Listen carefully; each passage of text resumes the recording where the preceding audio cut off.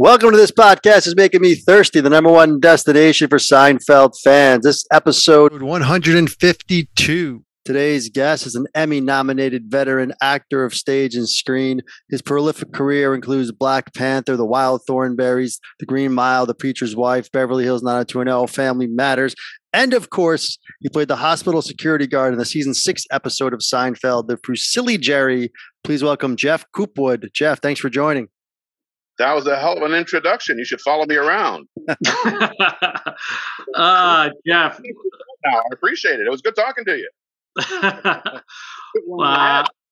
Welcome to the show, Jeff. Believe it or not, it's been 28 years since the Fusilli Jerry. You look exactly the same, by the way. But yeah, I'm hoping you wouldn't have done the math because I did it myself earlier today, and I realized that kid would be 28 years old today. So thank you for that.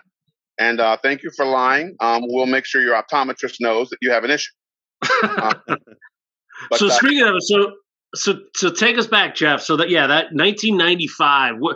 Where were you in life? Where were you in your career? How did this role? Obviously, Seinfeld Thursday night. It was kicking on all cylinders. How did this role come about? Okay, let's see. So you asked two separate questions: how I started and how I got the role. So, I will spare you the log cabin beginnings and just jump right into how I got the gig. It was just a regular audition. And what was interesting about it, as I recall, was I auditioned for a different episode and a different character altogether. And I booked the character that I auditioned for, which was a larger role. I had been in Los Angeles at the time. I moved out here in 1992. And at the time, I moved from Chicago, where I had already established myself. I was actually a game show host on 2 television shows that were both syndicated on cable, shooting out of Chicago. And then when I left both of those opportunities, moved to Los Angeles, figured I would start all over again. I had been out here at that point about 3 years, I think, and I had done I think the last thing I did in Chicago that wasn't the game shows was I did an episode of Brewster Place with Oprah Winfrey. I don't know if you remember that show or not. It was based on, I think she had a movie, and the ABC gave her the show. So I did that, and then I came out here to Los Angeles, and I had done a 3-episode arc on the original Beverly Hills 90210, which was great. And had done some other things as well. And then Seinfeld came along, and I auditioned for it for a larger role in another episode. And I show up on set at the time that I was given, and Larry David runs over to me because there's an actor that I remember auditioning with who's on set saying my lines. Wow. Not just beginning. So I run over. Larry runs over, and he's just, he's apoplectic. He's apologetic. He's like, "I'm so sorry. I'm so sorry. I'm so sorry." I'm like, "I have no idea what just happened." And he said, "Well, I hired you for this role that you auditioned for. You were our first choice. Somehow or other, the signals got crossed with the casting director because she thought I meant to hire our second choice. And the problem is that she gave him an hour earlier call time than I gave you, so that by the time I got on set, he was already in hair and makeup and wardrobe and was already on set doing lines." So I was, what do you do, right? So Larry said, "But don't worry. You're still going to get paid. You're still going to get your same rate. We just decided that since he was already here and they had already shot him, there's no sense in burning all that footage and bringing you in. But I want to use you. But I will have to find another role for you." So he said, "I'll give you a choice. You can either wait until we write something for you in the next season, or since this was toward the end of this season, he said, we'll just plug you into the first available slot we have, regardless of what it is, and you'll make the same money that you would have made, for the larger role that we originally booked you for." So that's an interesting position to be put in. And, in Hollywood, even though I had been out here just 3 years, I learned, bird in the hand, right? versus Right. remember me next year. You're barely going to remember me next Tuesday. So if you're offering me something that's sooner, this is not a time for me to focus on ego. I'll take the first thing you have. The money is going to be the same, and I'll be grateful for it. And so they called a few weeks later. I did not forget, which to their credit, called a few weeks later. My agent said, "You've got this role." They sent over the script, and it was significantly smaller than the role that I had originally auditioned for. But again, the money was the same. And he said, "So are you up for it? You want to take this smaller role?" And normally, under normal circumstances, you wouldn't take a smaller role because it's like sort of once you go through a door, you don't want to go back. But again, it was Seinfeld and it was Larry David. And this was the promise and the discussion we had had. So I had agreed to it. So I was in no position, to say, on second thought, I wasn't going to do that. So I took it. And as it turns out, and you guys would know this better than I would, but apparently the Fusilli Jerry episode is on a whole bunch of top 10 fans' favorite lists. So it ended up being a great episode to be in, even in a smaller capacity. And that's the long-winded answer to a story. And I guess we're done now. Thanks for calling. Sorry about that. I had to give you the backstory. Oh, wow, that's a heck of a story, though. I mean, and kudos to you for doing, like you said, burn the hand, and kudos for Larry, I guess, at some point to kind of just say, like, you know what, I was on me, and let's make this right, and kind of giving you the choice there, right? No, he stand up about it, totally candid about it, and I respected him. Yeah, so. And to your point, Fusilli is a favorite. A lot of it, with Kramer and the Ass Man. You got the Estelle and Frank Costanza both in it. You got Putty's first episode. Right. So yeah, so take us through that. So your scene, and we were talking about it before you came on, me and Chris. It's just you can't. I'll steal Chris's line. You can't not smile watching that scene, watching you and how you and the K-Man there. The old, okay, I got you. All right, it's just it's perfect. So however it worked out, you were perfect for that role and that scene. That's very generous of you. I appreciate that. Yeah, it was.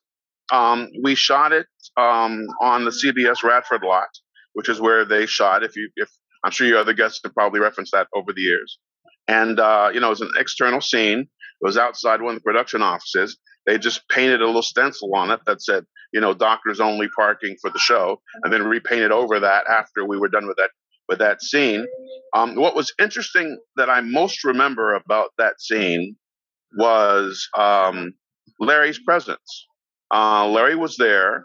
The director of the scene, the director of the episode, as credited, is Andy Ackerman, right? Larry was the EP. He was the exec producer.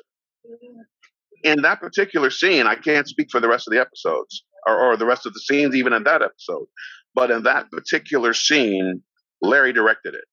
And he just sat in the director's chair and watched Larry work. Larry got up and he said, "All right, I want this, I want that."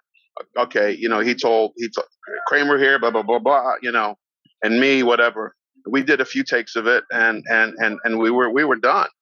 But it was fascinating just because, it was the first time I'd actually seen an executive producer of the show actually directing it while the director is just sitting there, and collecting a check, basically.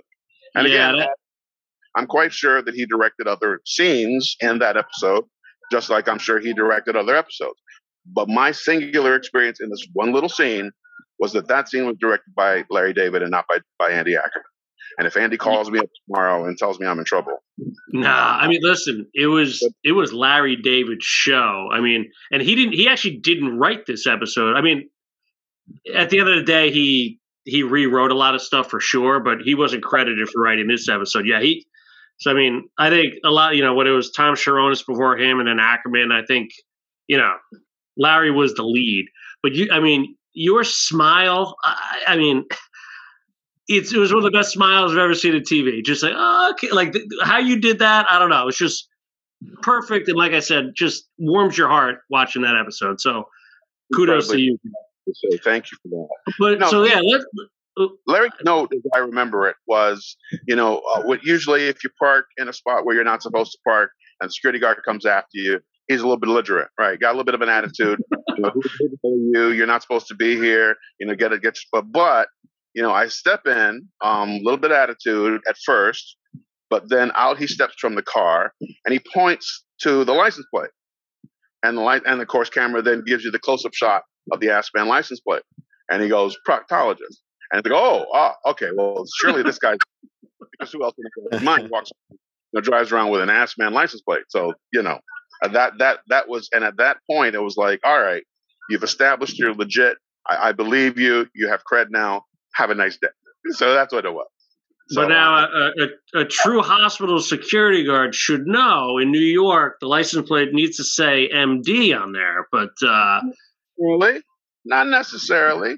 You may get a parking sticker in the window, but how many doctors and MD are in New York are driving around with MD on their plates? That's an invitation for theft. That's what that is. They'll jack your wheels in a heartbeat. Are you kidding me? You don't advertise. So particularly if you're a poor schlub of an intern, or a resident, and you're driving a hoopty, the last thing you're going to do is throw MD on the back of that bad boy. You know, on the back of a Nova really doesn't impress a whole bunch of people. So Jeff, you mentioned you tried out for what was the original role that you were supposed to get? I knew you were going to ask me that. I'm going to take the fifth. Oh, well, let me ask you this. Was it a... Well, let me tell you why I'm going to take the fifth. Yeah. Because about this. The reason I'm going to take the fifth is I'm going to take the fifth out of respect to the actor that booked it. Okay. Because the last thing I want to do now, 28 years after the fact, is tell some dude, you were the second choice on this gig and you only got it because of a mix-up. I wouldn't want somebody to do that to me, and I'm not about to throw somebody else under the bus like that too. So I'm going to keep that information to myself just out of respect for the other talent. That's all. Well, good answer. Good answer, and you know how to ask, so I respect that. Oh, of course.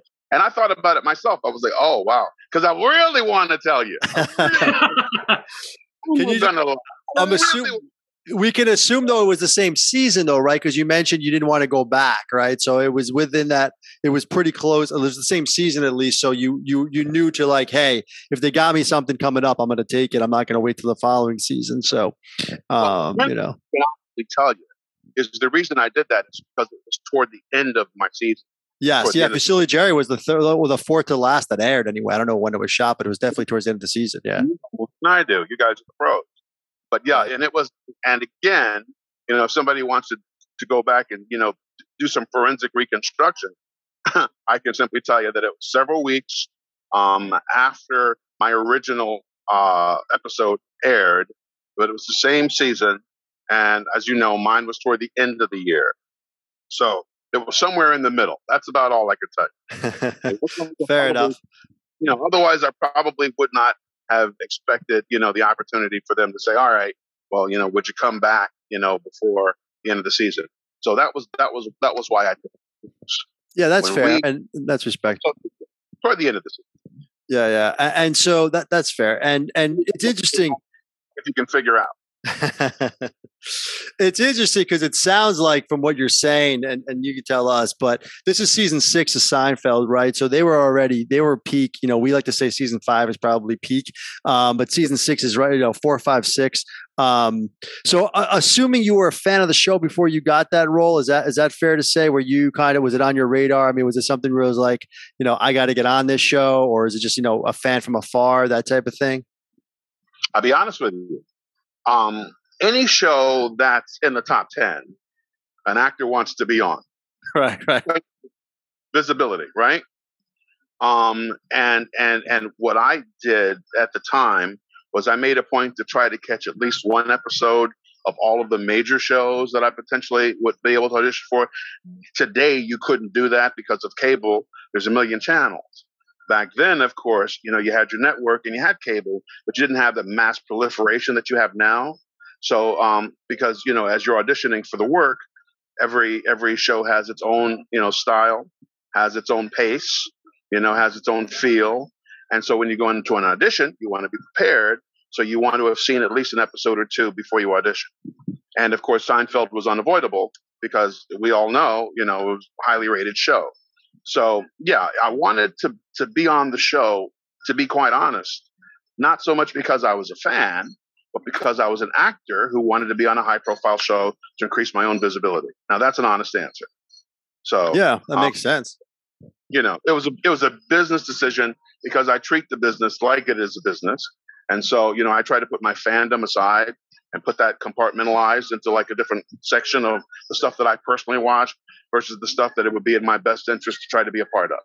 So that's kind of sort of where I was with that at the time. Yeah.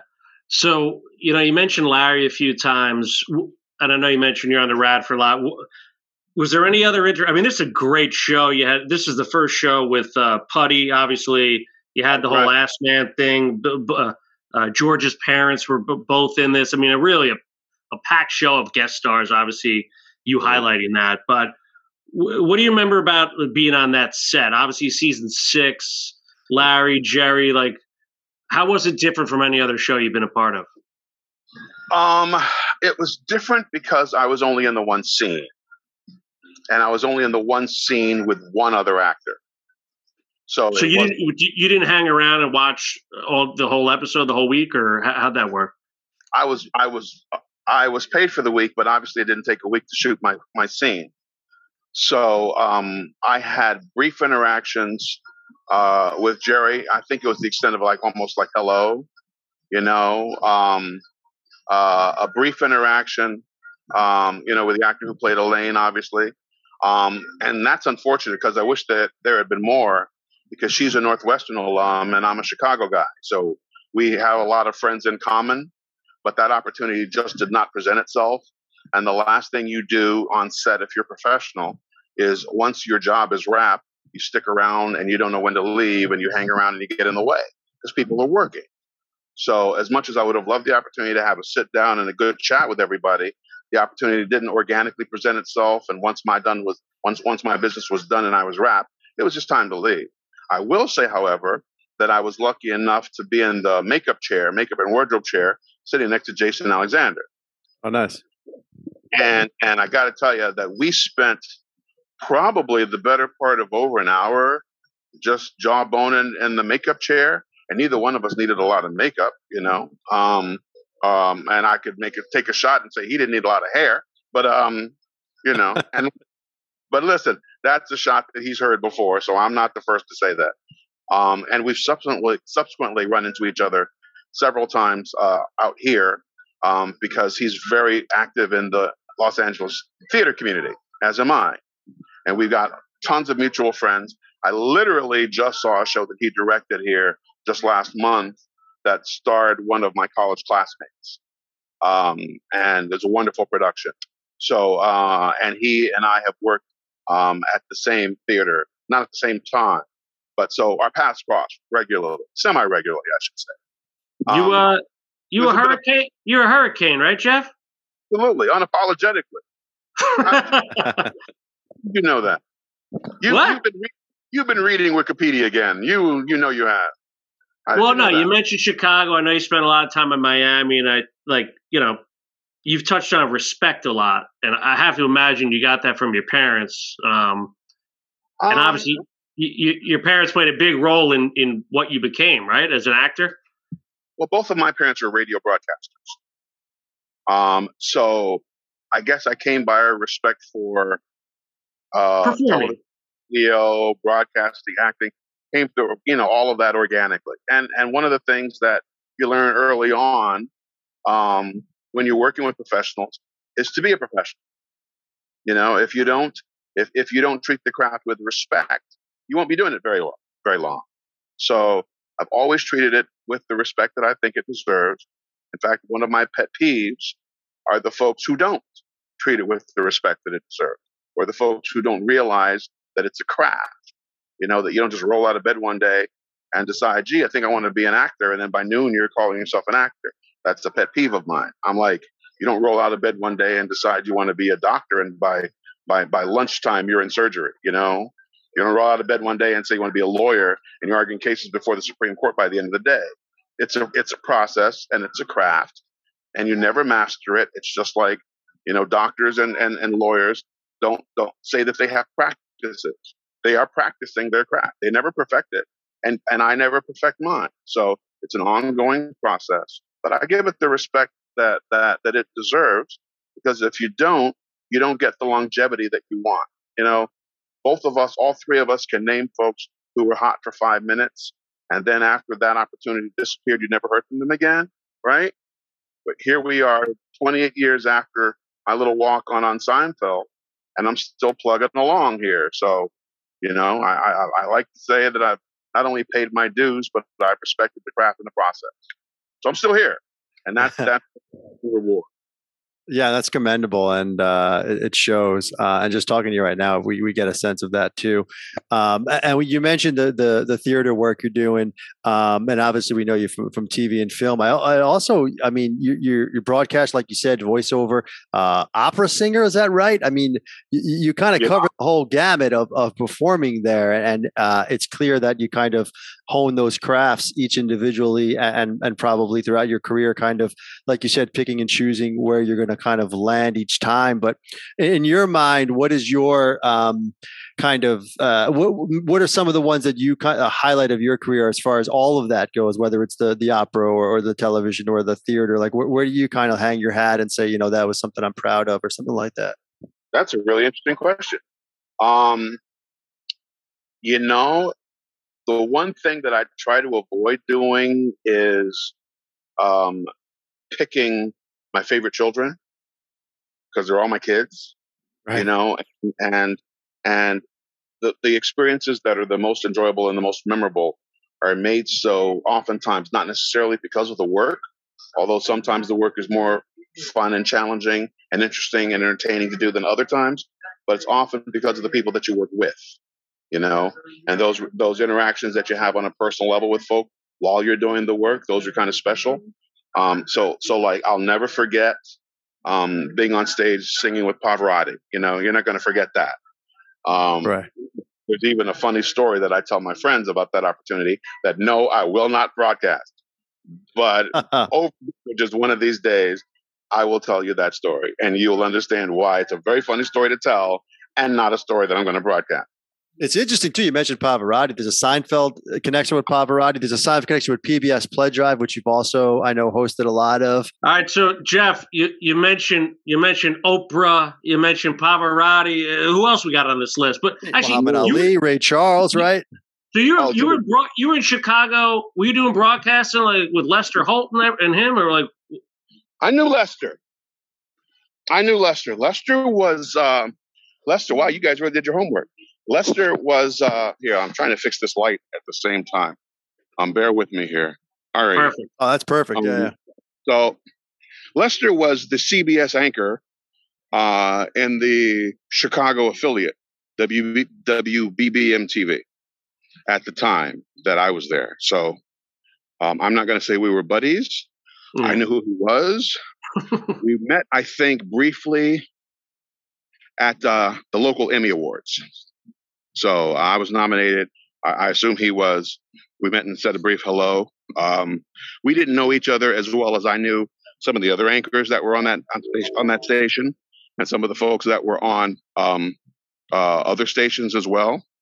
And in fact, two of the people who became anchors here in Los Angeles subsequently, years later, are folks who I knew from Chicago.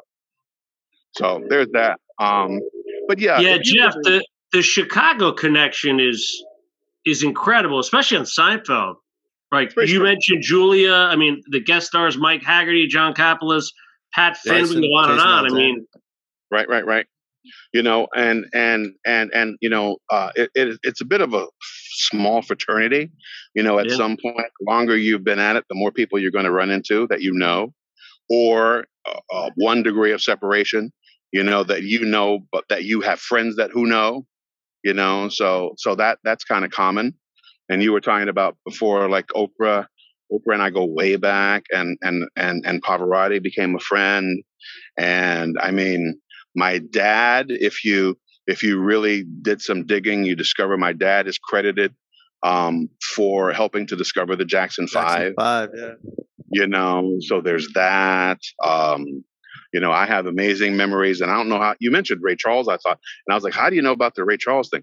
I actually had an opportunity as a kid, because my mother was a broadcaster, as I said, where I got to sit on Ray Charles's lap at like 10 or 11 years old.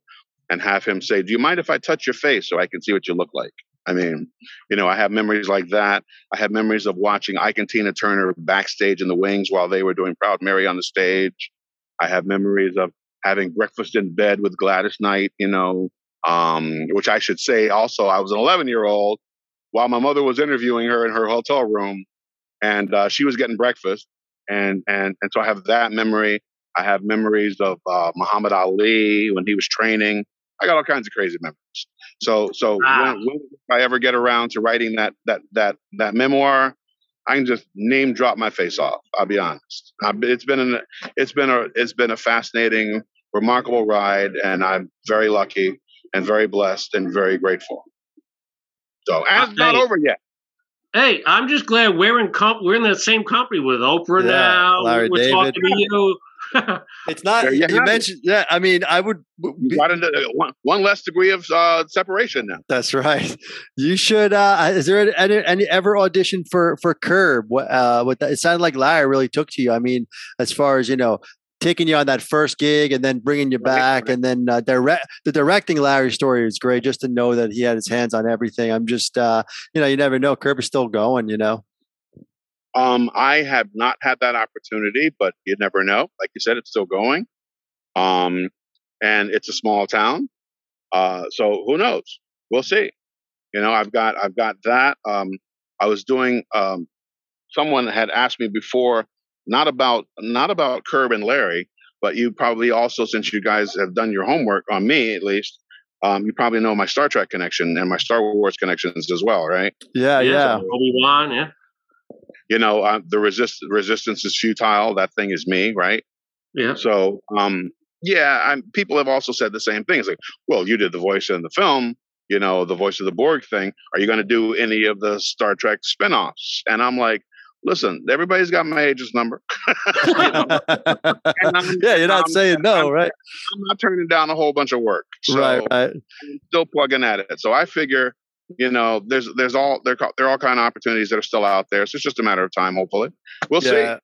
Yeah. Maybe you'll come back and do your show again. Yeah, let's do it. Hey, Jeff, I know you bounce between both towns, and you mentioned Hurricane. You more of a Miami or Chicago guy? See, that's funny because, like I said, it's like picking my kids. I was born in Chicago, lived in Chicago until I was 7.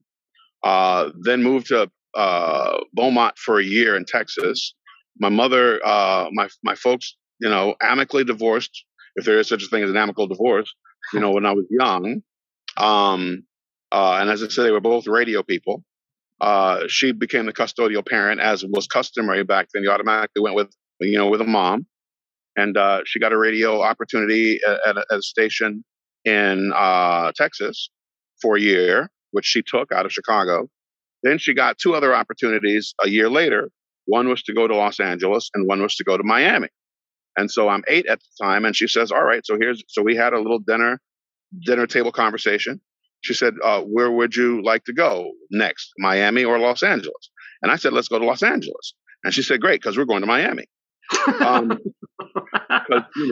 At 8, you get to vote, but your vote doesn't count. So, that's how that went.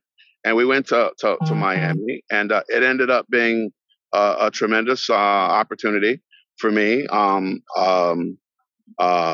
was a tremendous opportunity for her. I could do a whole bunch more name dropping there, but I'm mercifully not going to do that to you. But it was great. And from 3rd grade through college, I was a Miami guy. So that's where I did college. That's where the hurricane thing come from. But now that you keep mentioning the hurricane thing, where did you go? Because now clearly there's something there I should find out about. We always like to interweave a little sports in. So who's your favorite? Who's your favorite Miami Hurricane ever? Wow, you should warn me. You should warn me. You throw that out there. Wow. I don't have one. Sap, Michael Irvin, what do you think? Irvin. Here's what I had. I got Vinny. We love Vinny up here. Well, Vinny. I'm not mad at Vinny. I think Vinny was after me. I'll tell you who was there when I was there. Jim Kelly was there when I was there. O.J. Anderson was there when I was there. Okay, those are some MVP. OJ's, yeah. And of course, the coach is Howard Schnellenberger was there when I was there. Yeah. And if you're a pro football guy, I can tell you that the Dolphins won the back-to-back Super Bowls in 71 and 72 when I was there. And my mother, being a broadcaster back then, she also became a newspaper and a magazine publisher. I got to know all of those Dolphins because she did a special edition of her magazine on the Dolphins, and I got to know them all personally. I got to know Mercury Morris Zonka. and Larry Zonka and Paul Warfield and Bob Greasy. I mean, I'm in their homes playing with their kids, playing with their dogs, having dinner at their homes. Garo Yepremian, the famous kicker guy, he and his wife Maritza, got to know them, which actually came up in a recent conversation because since we're talking sports, I've got a Super Bowl ad running right now. I don't know if you guys caught it or not. No. I don't know if you did it in your research, but obviously you know who Gronk is. Yeah. And you know who Adam Vinatieri is. They've got a FanDuel campaign going on right now. Yeah, him kicking the thing. I'm in those commercials, my man. All right. Go back and look at those commercials. I was one of the coach/scientists who's getting him prepped for that big kick. So if you go back and you see that commercial, I'm prominent in that commercial. Yeah, he's like training like the Russian in Rocky IV. Yeah, exactly. And the guy that's sitting there yelling, "Kick harder, harder." That's me. Nice. So if you go back and you look at that commercial, you'll see me prominently there. And it was fun talking about my Miami days and my Dolphin days with Adam Vinatieri, because obviously he's a kicker. And obviously he remembered, very well remembered Garo Yepremian.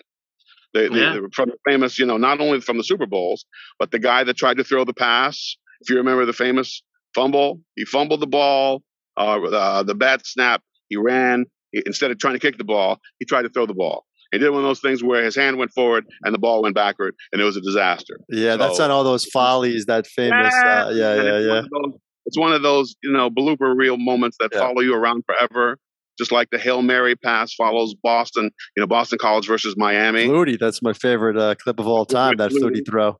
Yeah, I'm not that much of a fan of it.